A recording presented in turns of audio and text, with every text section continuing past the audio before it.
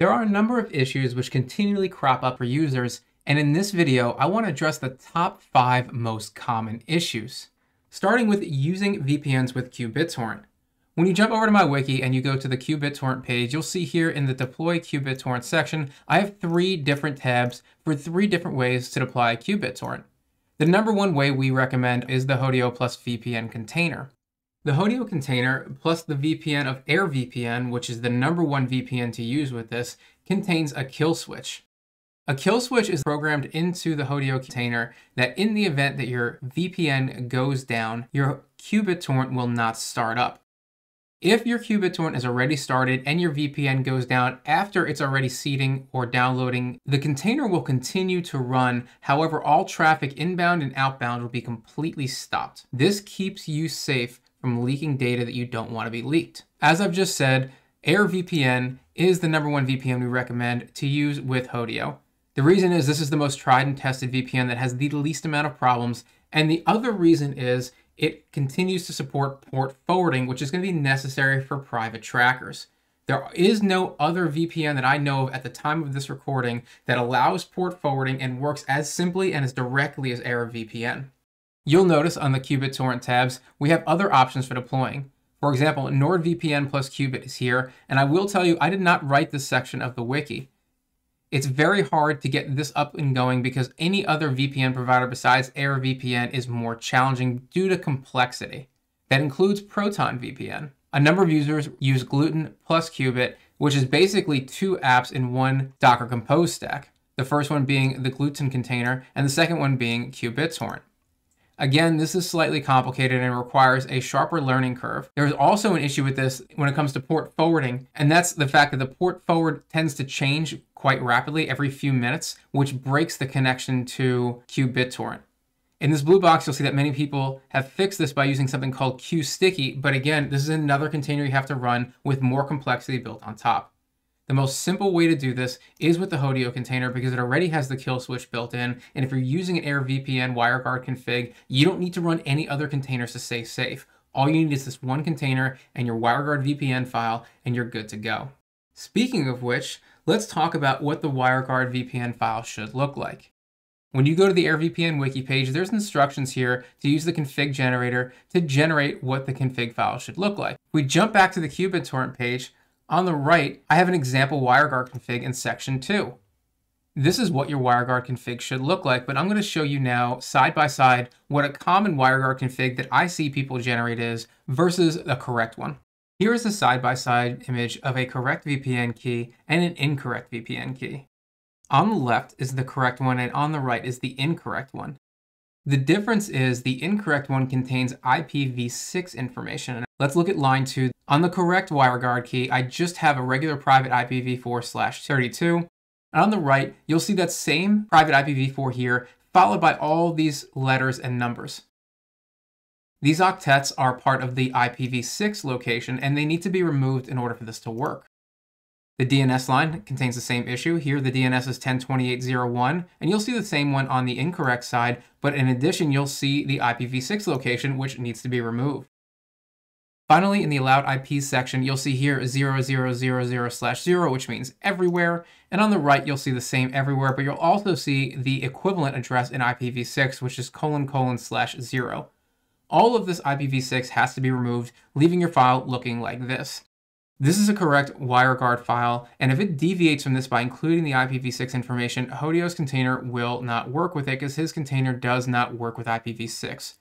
Now let's take a look at some common permission issues. I've created a new pool called Dozer. I've also created a sub-dataset under Dozer called test.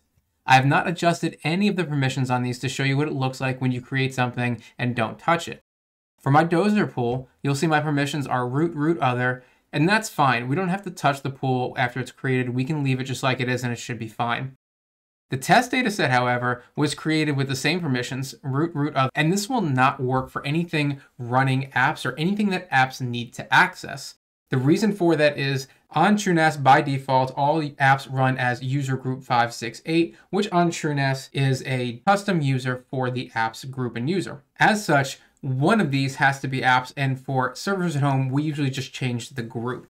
In order to change that, we're going to go ahead and go to our permissions and edit, and then just change the group to apps.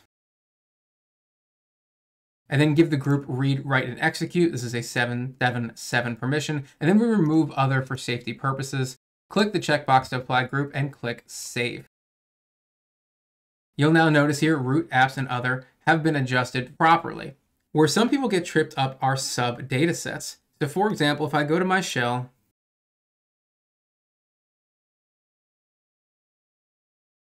and I'm logged in as root, when I navigate to my dozer pool, right now you can see my test data set. And now we can see it is root apps 7, 7, and 0, which is indicated by these 3 dashes. When I go into test, we can see it's empty. Let's make some directories. I've made 3 subdirectories under the test dataset: movies, TV, and downloads. But look at their permissions. Their permissions are 755 root root, which are the same stock permissions that test was made with before I changed it. But I just changed the test permissions to be apps. What we need to do is learn how to apply permissions recursively. Let's go back to our datasets tab. Let's look at our test dataset and let's edit the permissions. If I were to leave it just like this and I would click apply group again and click save, and then go back to my shell,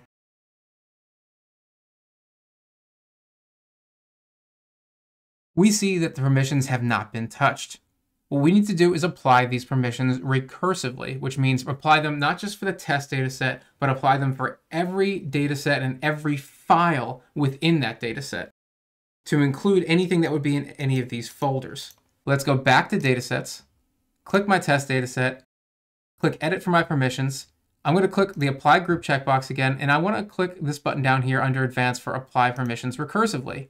A warning is going to pop up saying that this is going to make everything below it these permissions, which is what we want. So click the confirm checkbox and click continue. And then we also want to apply to child datasets and hit save.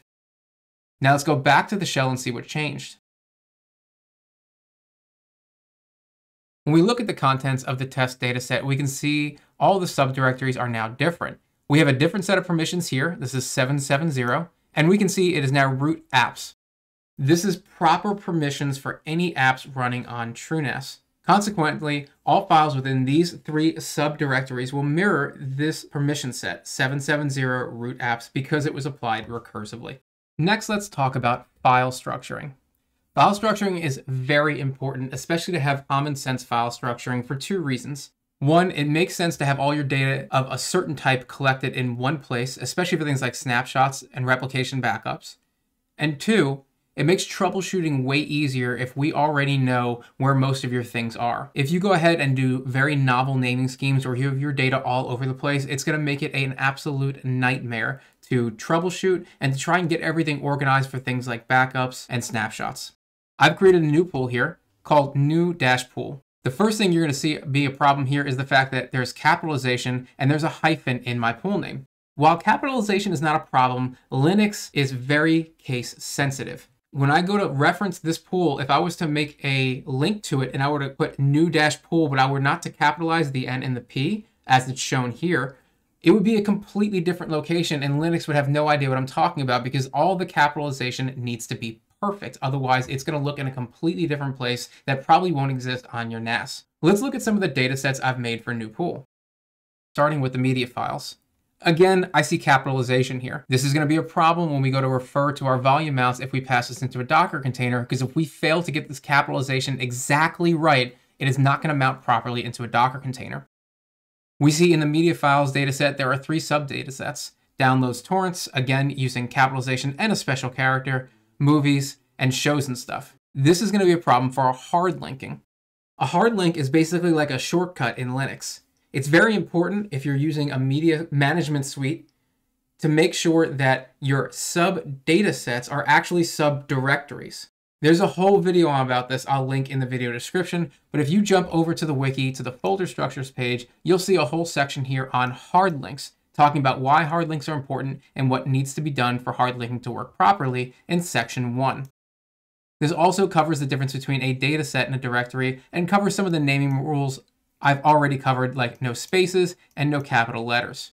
This is the ideal overview of what your pool should look like. You should have your pool name, a media data set, and then 3 subdirectories. You should also keep all of your configurations in one data set, because when we go to snapshot and back everything up, we can just back up the configs data set and not have to worry about backing these up individually, because we can set this to be recursive. Going back to my bad example, you can see here, I've got some configuration files all over the place. So for Plex, for example, I've got a configuration file stored here, and my radar, which has ridiculous capitalization, has got some storage, which is probably also saving its configuration here. This is absolutely the wrong way to do it.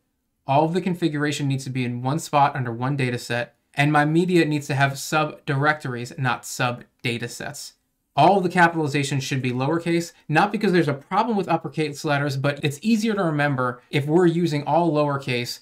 In the event your pool is named something like this, and you want to go ahead and rename it, there is a way to rename a pool without completely deleting it and losing all of your files. I have a separate video dedicated just on how to rename a pool, and I'm going to link it in the video description below.